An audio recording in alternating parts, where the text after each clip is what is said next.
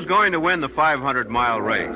That question's being asked with increasing frequency each day as mechanics and drivers rush preparation for the 32nd Annual Classic at the Indianapolis Motor Speedway, May 31st. Today, you can hear some expert opinions on the subject because such outstanding racing figures as Wilbur Shaw, Tommy Milton, and Ted Horn are gathered around the microphone to answer our questions. 25 years ago, Milton became the first two-time winner of the big event. Shaw, who's now president and general manager of the Speedway, has 3 victories to his credit, and Horn is the AAA champion who's finished 4th or better in each of the last 8 500-mile classics, although never a winner. Now, what's your guess this year, Wilbur? Will a veteran or some comparatively unknown newcomer lead the way home? That's a tough one to answer, Stan, because there are so many promising youngsters in the field this year. Any one of half a dozen of these boys might blaze a brilliant path right into victory lane, as Frank Lockhart did in 26, and as Bill Holland almost did last year. But I don't know of any competitive event in which a greater value is placed on experience than at Indianapolis, and my vote would go to the veterans. Well, I see Ted and Tommy are both nodding their heads in agreement, so the vote apparently is unanimous. But before talking about the chances of the veterans, Wilbur, tell us about some of the best of the newcomers. There are 3, Stan, who are outstanding in my opinion. There are Walt Ader of Bernardsville, New Jersey, and 2 Californians, Mack Hellings and Jack McGrath. But I believe that Hellings is the most dangerous threat of the group for 2 reasons.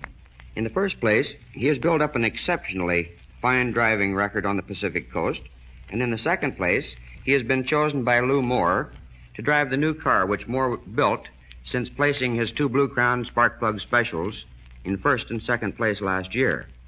Lou Moore is a very fine judge of driving ability. You've seen all the good drivers the last 25 years in action, Tommy. Which of them has the best chance of winning this year? I don't feel qualified to single out one individual, Stan, and say that he is the likely winner, because there are 5 or 6 with almost equal chances. Ted here certainly is due for a victory after finishing 4th or better in each of the last 8 races. He'll be driving Cotton Henning's Maserati, which is one of the fastest cars in the race. Rose and Holland ran away from the field last year and unquestionably could have gone much faster if they had been crowded. Cliff Bergere did a remarkable job last year, and the car will be much easier to handle this year because the trouble with the front wheels has been entirely eliminated as a result of experiments conducted at the Speedway early last fall. Another veteran who should be among the leaders all the way is Chet Miller, who didn't get into last year's race. He will be Bergere's running mate in the Novi Groove Piston Specials.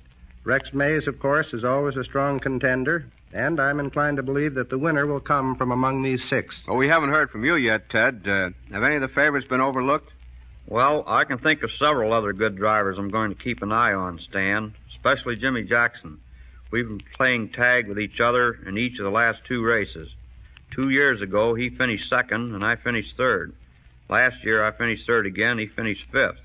This year, Jimmy has the best car he's ever driven, the Howard Keck Special, which is almost identical to the Blue Crown spark plug specials of last year, and he's going to be hard to beat. Are there any outstanding veterans in this year's race, Wilbur? Oh, yes, Stan. There's several. Right offhand, I can think of at least 4 who merit special attention. Russ Snowberger, who has finished among the top 10 on 5 different occasions, has a very fast Maserati, which is almost identical to the one Ted Horn will drive. Cotton Henning is preparing a mighty fast car for George Connor. 2 other drivers who know how to get around the Speedway in exceptionally good time are Tony Bettenhausen and Duke Nalon. And several of the other boys who haven't had an opportunity to drive really good cars in former races probably are more dangerous than their records might indicate. Don't you think so, Tommy? Yes, I do, Wilbur. Every experienced driver who has been assigned to one of the 15 new cars in this year's race must be regarded as a distinct threat. And that's the general picture of the forthcoming 500-mile automobile race at Indianapolis on May 31st, as viewed by Ted Horn, Tommy Milton, and Wilbur Shaw.